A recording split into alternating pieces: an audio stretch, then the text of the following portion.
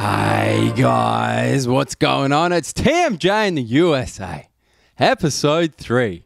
Here we are eating some breakfastato at IHOP in Venice? No? International House of Pancakes. Man. Yeah, wherever it is. Venice, Del Rey. Marina Del Rey.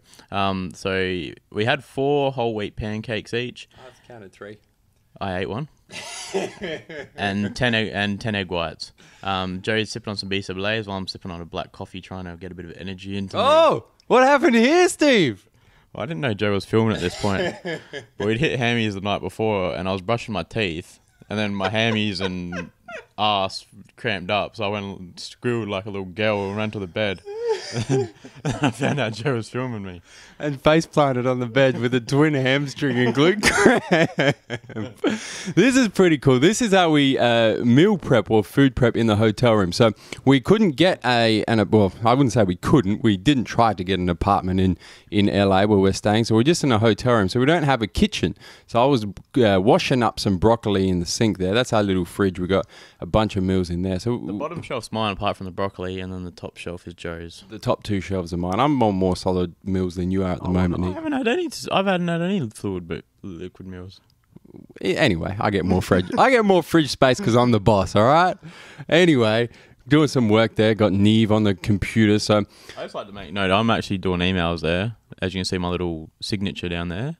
And then Joe's on it. Joe's on Facebook. It's not all beer and Skittles. I think the viewers at home think that we're here having a fantastic fun, which we are, but we do spend a lot of time working as we would normally do throughout the day. Spent about 3 hours hitting out some emails yesterday.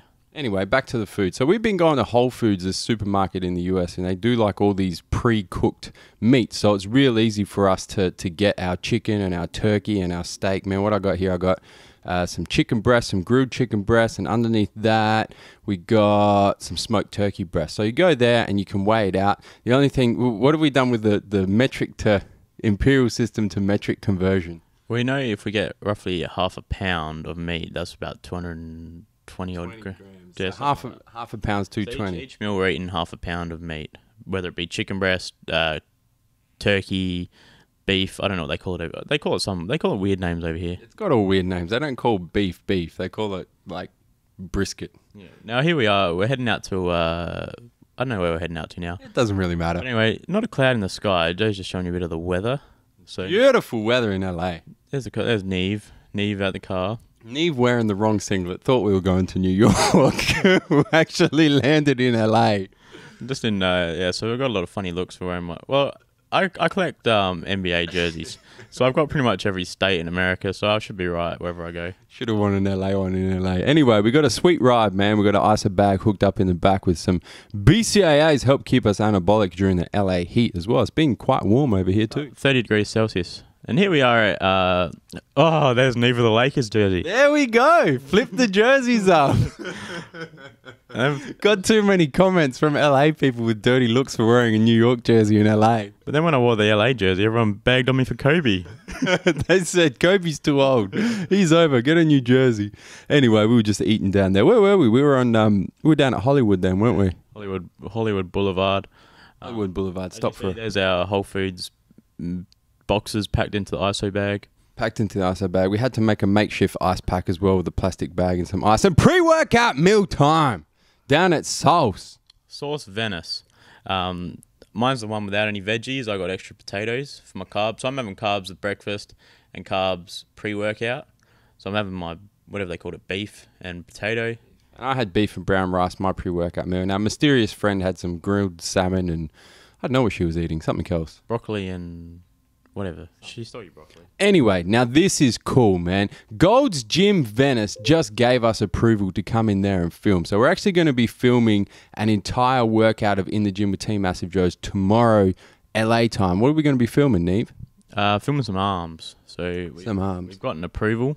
They've got an approval, man. So Josh Fugelsby, my man, down at Gold's Gym Corporate, just gave us approval today. But this, in the meantime, is really cool. This is actually a video tour of Gold's Gym, the Mecca of bodybuilding. So we go through the next few minutes and walk you through the entire gym, man. So as you can see, this is the main. This was the original room that Pumping Iron was filmed in, and then they've expanded the gym over time. Yeah, so this room has like a mixture of dumbbells, old machines, new machines, a lot of calf machines, cables. A lot of leg weights in there, and then you go through and squat racks in that first room too, and then you go walk through here and you're into this second room, which is the real old machines right here. And then as we continue to move forward, you move into some more Nautilus type equipment too. But there's that much. There's just machines spread out everywhere, so you never have to wait for a machine.